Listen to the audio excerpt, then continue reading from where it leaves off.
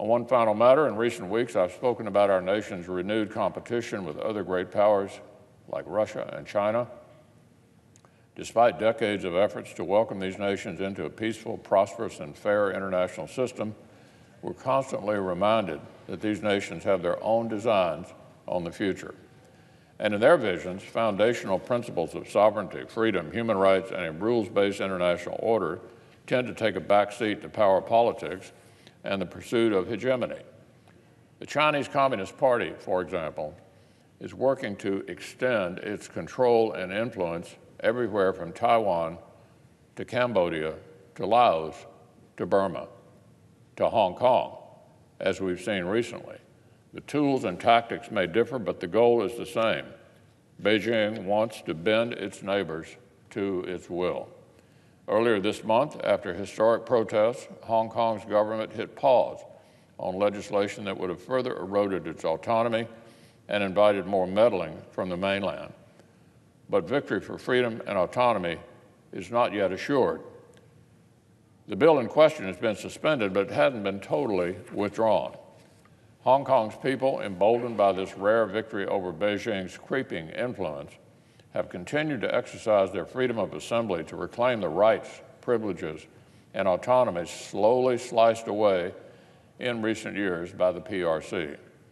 Protests continue, and with them, countervailing pressures from authorities beholden to Beijing. Increasingly brutal police tactics and pro-mainland vigilantes are drawing blood in an effort to intimidate Hong Kongers back into submission.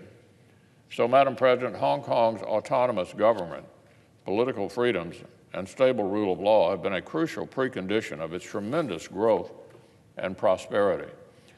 U.S. firms have invested tens of billions in Hong Kong's economy because they trust the autonomous region's political climate, independent judicial system, and degree of independence from Beijing. By contrast, international firms are currently pulling back from China due to concerns about corruption, autocracy, intellectual property rights violations, and state-sponsored corporate espionage. So, Madam President, at a time when China faces slowing growth, Beijing succeeds to emulate Hong Kong, not to engulf Hong Kong and remake it in the image of the Chinese Communist Party. The PRC has long been working hard under the surface to increase its influence and power.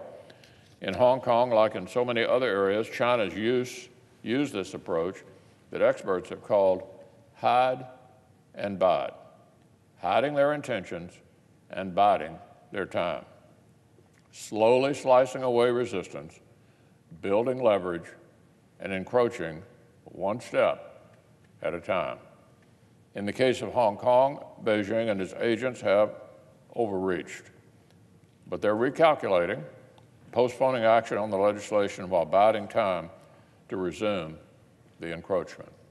This is not just a matter for the people of Hong Kong. The PRC's treatment of Hong Kong, just like its treatment of the Uyghurs or the Tibetans, Beijing claims as citizens, is an indicator of how Chinese rulers will behave abroad. All nations who trade with the PRC should be watching the drama unfolding on the streets of Hong Kong. The world is watching and wondering.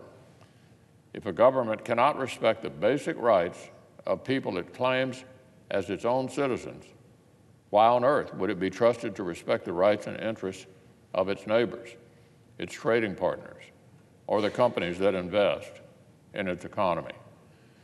As we all know, the people of Hong Kong have been carrying the banner for decades. I'm proud to say that here in the United States, we've been marching alongside them the entire way.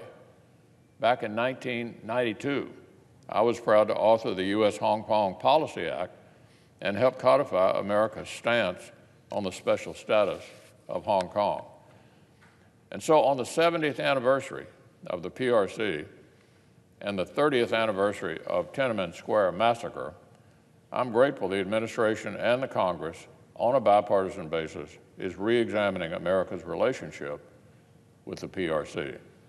I'm grateful for the bipartisan work my colleagues have done on this important issue, and I'm confident Congress will continue to hold hearings and stay vigilant on the subject of autonomy and democracy in Hong Kong, as well as China's overall strategy and its implications for the United States, our allies, and the entire world.